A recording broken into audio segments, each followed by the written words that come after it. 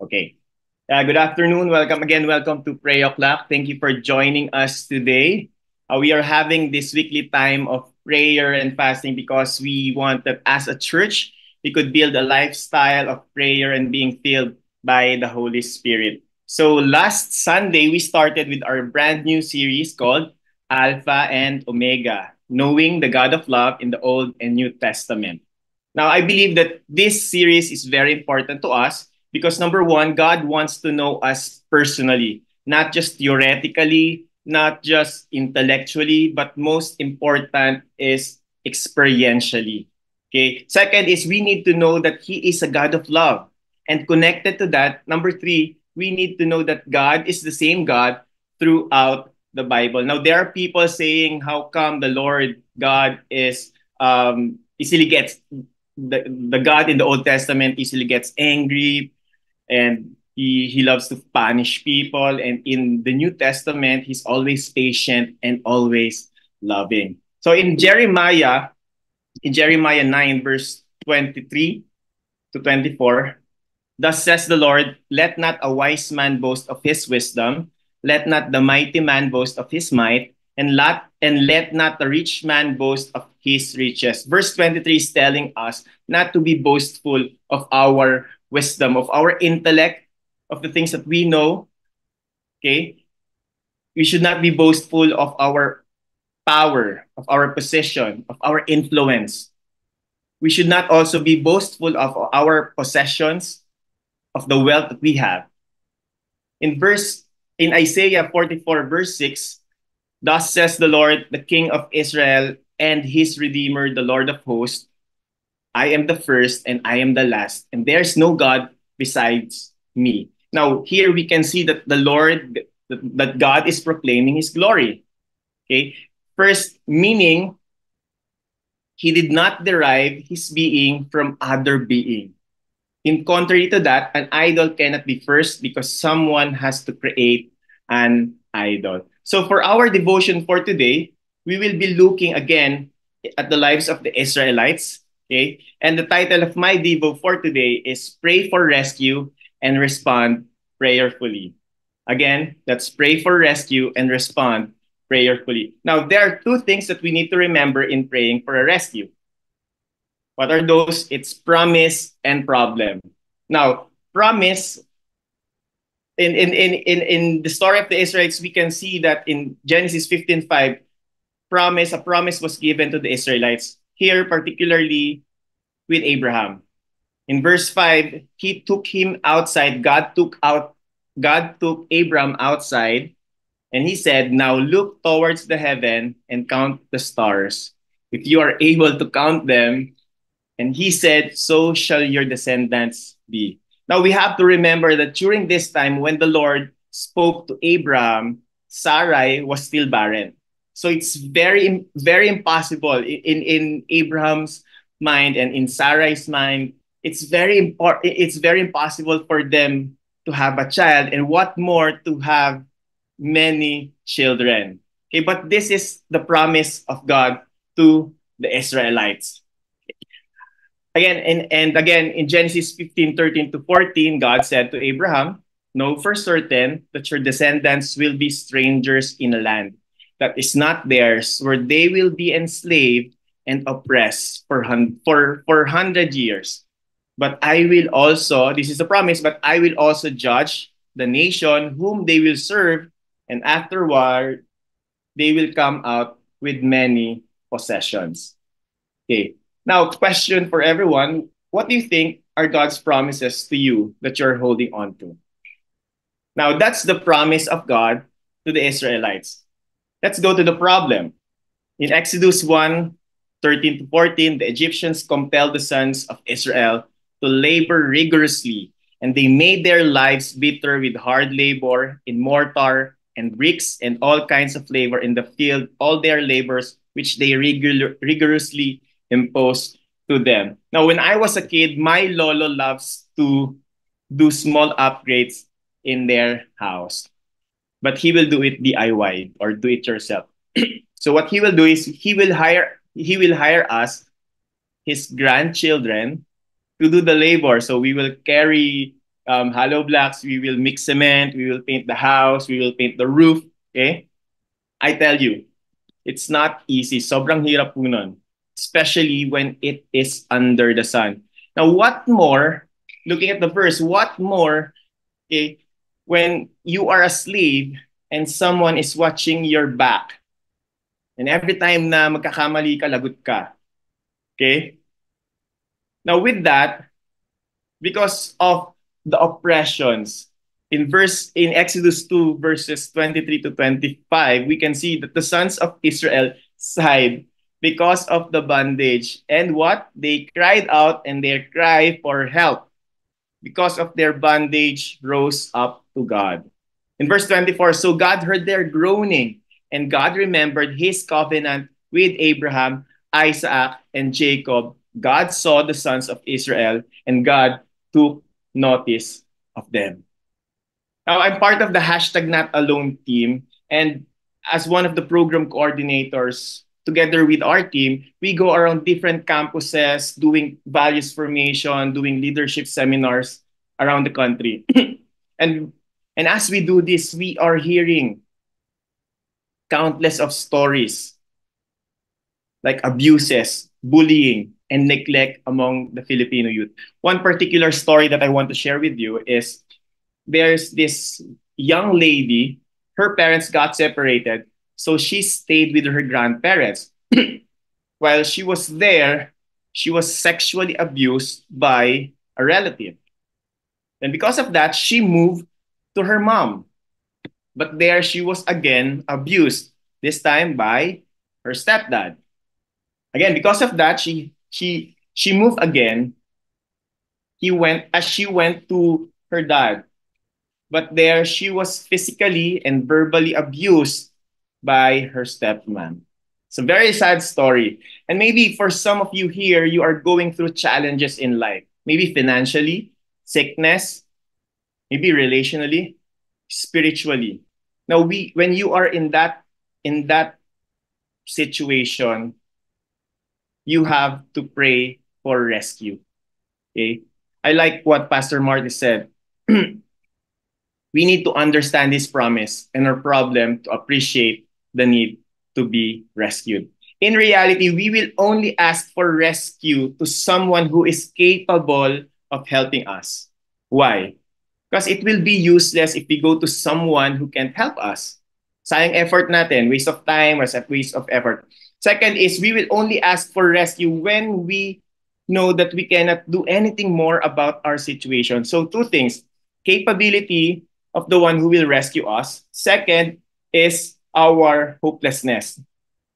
The good news is God is very much capable of rescuing us no matter how big our problems are.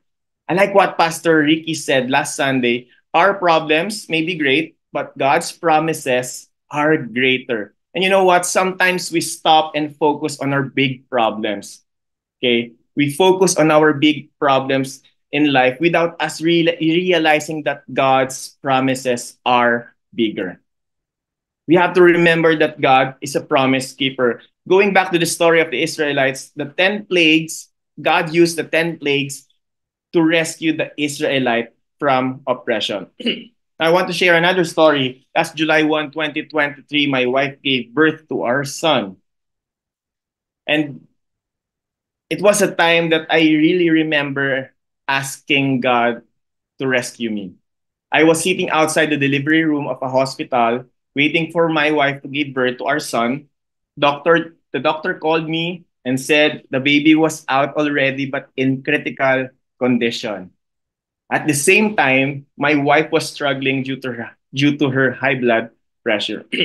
Now at that time, I really asked the Lord, Lord, please intervene and answer my prayer of healing and safety for both my wife and my baby. The Lord answered. One is yes, and another one is no. I was able to bring home my wife, but not our baby.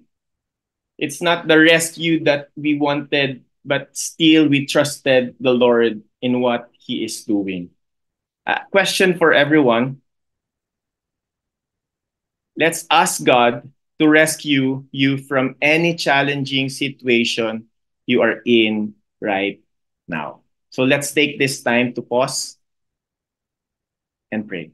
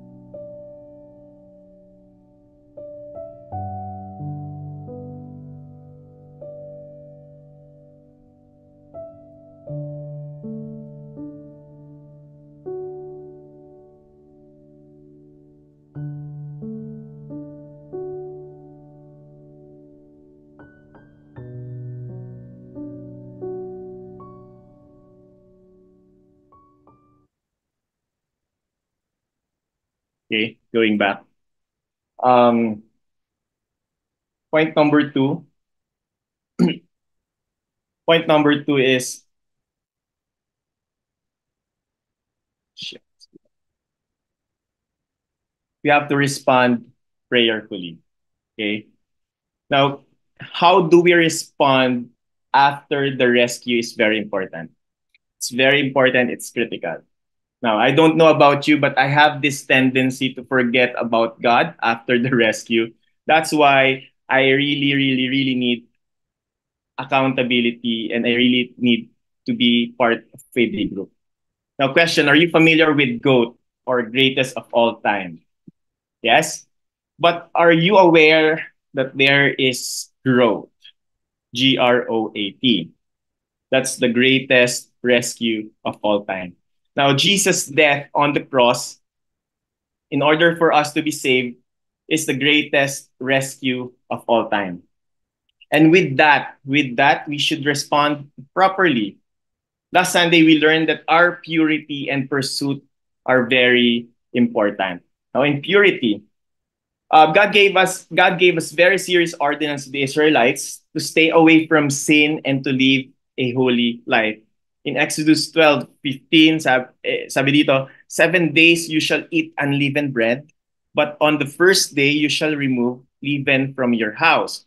For whoever eats anything leavened from the first day until the seventh day, that person shall be cut off from Israel. Now, oftentimes sin is yeast is a symbol of sin. So the Lord is telling the Israelites to turn away from their sins, turn away from their idols. Okay. In First Peter, similarly in First Peter 1:14-16, as obedient children, do not be conformed to the former lusts which were yours in your ignorance, but like the Holy One who called you, sabi dito, be holy yourselves also in all your behavior, because it is written, you shall be holy, for I am holy. First Peter, we can see First Peter in New Testament and Exodus in Old Testament. So we can see here that the God of the Old Testament is the same God of the New Testament. Okay? Now, in Matthew 26:41, says, keep watching and praying that you may not enter into temptation. Why? The spirit is willing, being prayerful. Okay? Now, Question is, do you love being in the presence of the Lord? Yes. Now, here in Matthew, Jesus knew that his disciples will fail. Okay? And same thing with us. We will all fail. That's why we need to draw closer to God. And He's encouraging us into victory.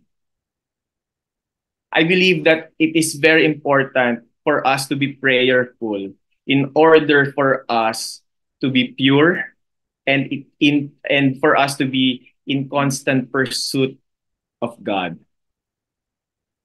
Now let's ask, another question is, let's ask the Lord for wisdom in dealing with with the temptations around us.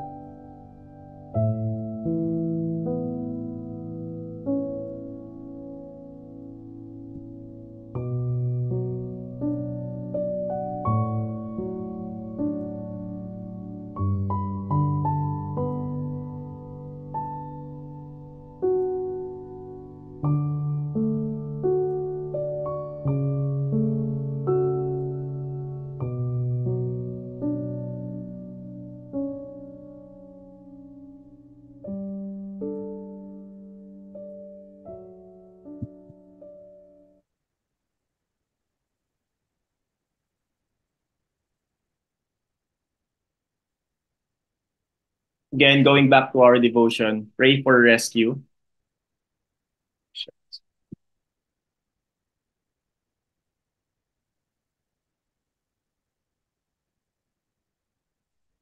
Pray for rescue and respond prayerfully. We need to pray for rescue, again, looking at God's promises and our problems. Knowing those two things will really, really push us to pray to God for us to rescue. Second is we need to respond prayerfully. And again, it is very important for us to be prayerful so that we can remain pure and we can remain in our constant pursuit of God. Now, I want to end with this. Going back to my story about our son, yes, we lost our son last year, July 1, 2023. When I lost him, honestly, I was tempted to turn away from God. I was tempted to quit ministry and to forget about God. Um, but with that, the other side of my mind, I also remember where God has picked me up. And with that, I know the situation and it's a very bad situation. I don't want to be back from where God had met me. One thing that I usually say is one thing after the incident, I usually say this with my friends. Um, Magtatampo at lalayo pa ba ako sa Diyos? Eh, ang ganda na nung ginawa ng Diyos sa buhay ko. So, with that, we move forward. My wife and I trusted the Lord and His plans for us. And this is the here's the great thing. Right now, my wife is 8 months pregnant to a baby boy. So we lost our son last year, but God is so good. God is so gracious. God is God. My wife is now almost 8 months pregnant, and we are expecting another baby boy next month, May. So please cover us with that. Please cover us with your prayers, especially our baby. Again, our Debo for today is pray for rescue and respond prayerfully. And I hope that we are all encouraged to remain praying because our God is the Alpha and Omega, and He never changes. That's it. God bless us all. Let's pray. Dear Heavenly Father, we would like to thank you, Lord God, again for giving us the stories of the Israelites, Lord God. And thank you with that, Lord, that we could learn a lot from their stories. Lord, we ask for your help, especially for those people who are really struggling right now. I pray, Father God, that you will just minister to each one of us in a special way, Lord God. We pray, Father God, that you will just meet our needs, Lord. We pray, Father God, that you will help us, Lord God, to continue to trust you, to continue to believe in you, Lord God. Lord, we thank you, Lord, for what you did on the cross. And because of that, we are assured the great things, Lord God. Lord, again, we thank you. We love you, Lord. In Jesus' name, we all pray. Amen. Thank you.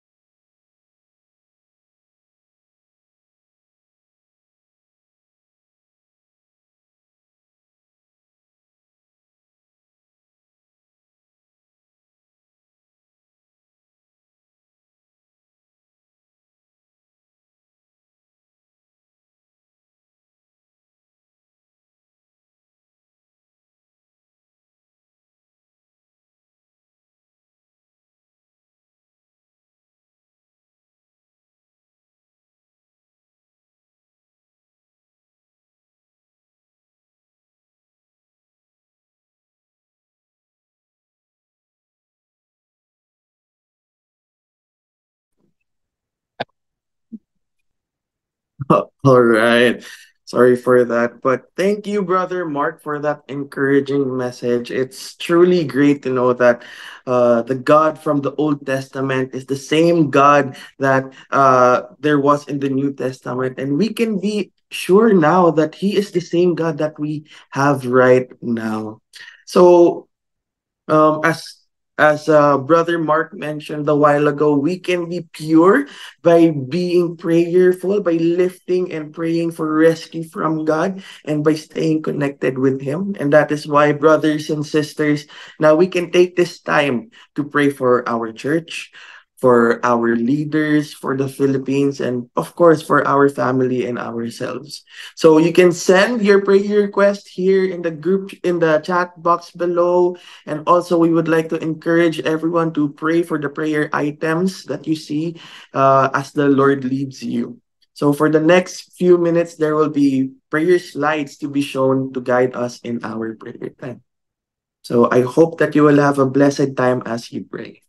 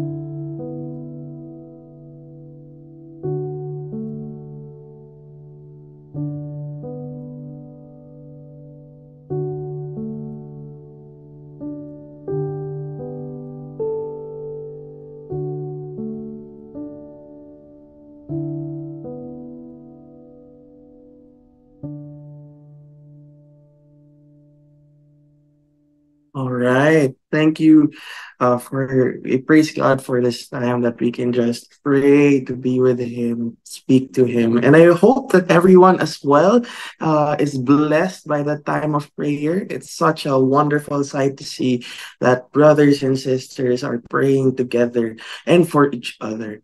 So, to close our time in prayer, let me call on our Elevate Main Hub Campus Coordinator, Euclid Aboganta. Let's close in prayer.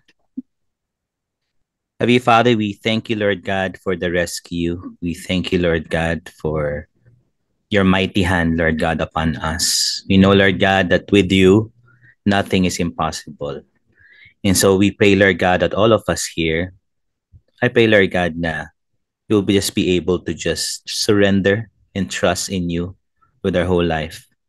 Father, you said in John 16 that in me you may have peace. In the world you will have tribulation, but take heart that you have overcome the world.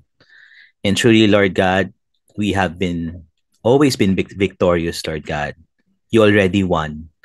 And so we know, Lord God, that we ourselves, we are on the winning side. And so we just ask, Lord God, that we will live as one who has already won, as one who will